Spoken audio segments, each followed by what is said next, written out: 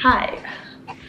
I'm gonna be lazy and put the camera down here because I just don't want to hold it up, and I'm sorry for the lovely fluorescent lighting above me, but right now I'm in my hostel's kitchen, which is actually pretty massive. Oh, I'm gonna put you in my water bottle. The one I paid for yesterday because I lost my airport security. So you guys can be my breakfast date. That works. So, good morning. It is currently 5:20 in the morning. And the reason I'm up so early, this is a new vlog too. So hello, hi, my name's Kat, for you guys who don't know, and I am a photographer and videographer currently in New Zealand. Yeah, so currently it is 5:20 in the morning, and that is because I am going scuba diving this morning at Milford Sound. And I am, oh my gosh, unbelievably pumped. Just a little backstory. Last summer, so like right now it's March 2018. Last spring, I should say, like March, April 2017, Patrick and I got our scuba diving certification because we were going on our honeymoon in Australia in July. And for some reason, it's always been on my bucket list to scuba dive the Great Barrier Reef. So I figured, hey, we're literally staying right by the Great Barrier Reef. Why not get our scuba diving certification? So we did, and I found it extra easy just because I swam in college. So I've swam competitively for 10 plus years, been in the water longer, so I've always had really good body control in the water. So scuba diving has always been like second nature. So yeah, we got our certification and then we dove in the Great Barrier Reef. Honestly, it was a letdown because it was super stormy and the water was like, the visibility was really low. So the diving honestly wasn't that great. But it doesn't matter, I'll go back someday. Today though, I'm diving Milford Sound because when I was planning out things to do on this trip, Milford Sound is like a very popular tourist destination on the South Island in New Zealand.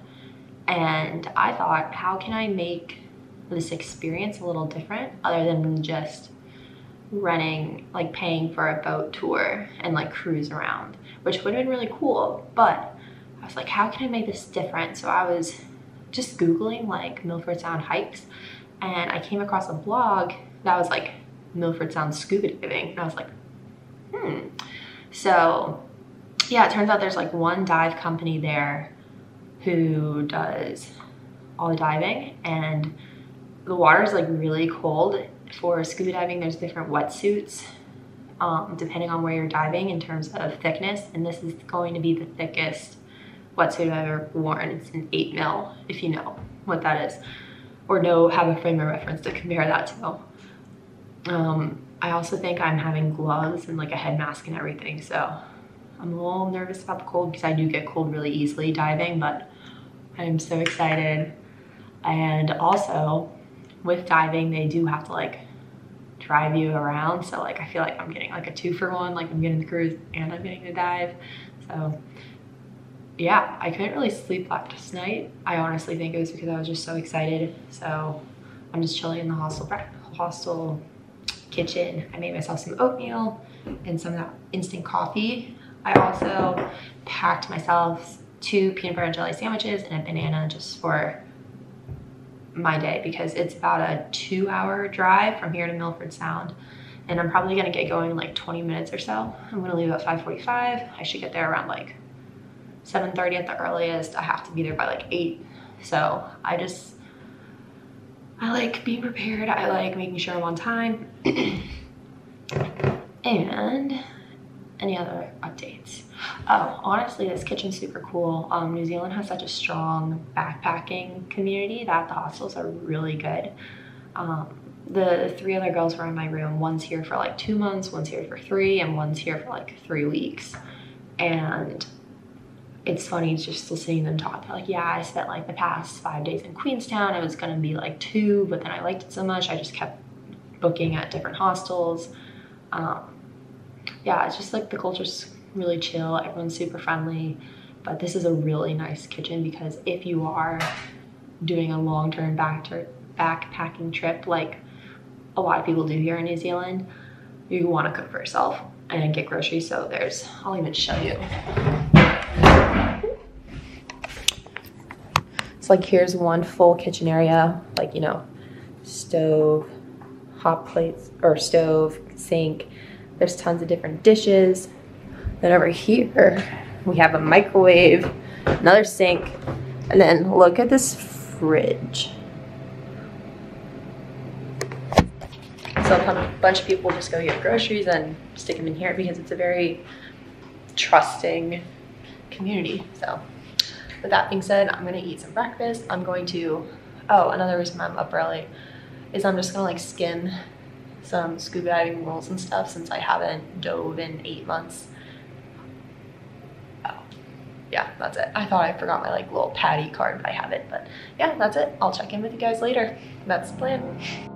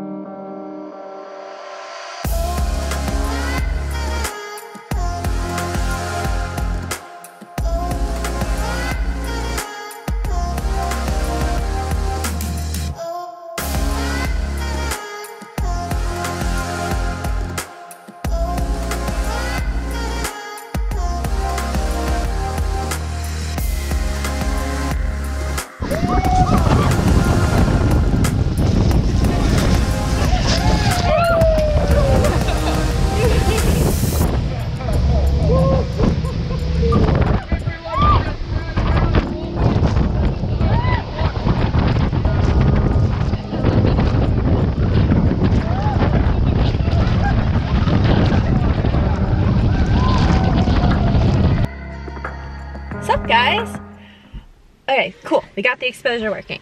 But yeah, I just finished scuba diving and this battery flashing, so I'm gonna keep this quick. Scuba diving was absolutely awesome. Loved it. If you're coming to New Zealand and you're coming to Milford Sound, if you're coming to New Zealand and you're going to Milford Sound, I highly recommend going scuba diving.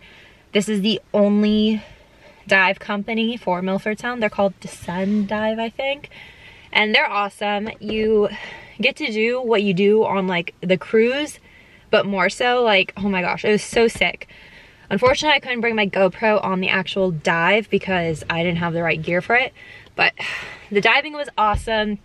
The people running the tour were awesome. We like got to go to this little waterfall. We like drove the boat under a glacier. It was just so sick. So now my plan is I'm gonna try to find this lake and hike to the lake, but there's no service here and I don't know where it is, but I have a general idea. So you know what, I'll keep you guys updated if I find my way there.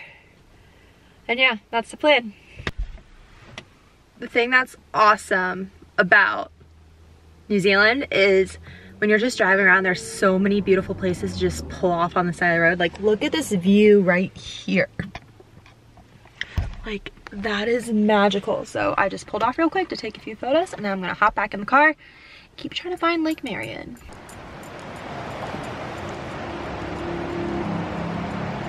Well, guess I signed up for a 3-hour hike.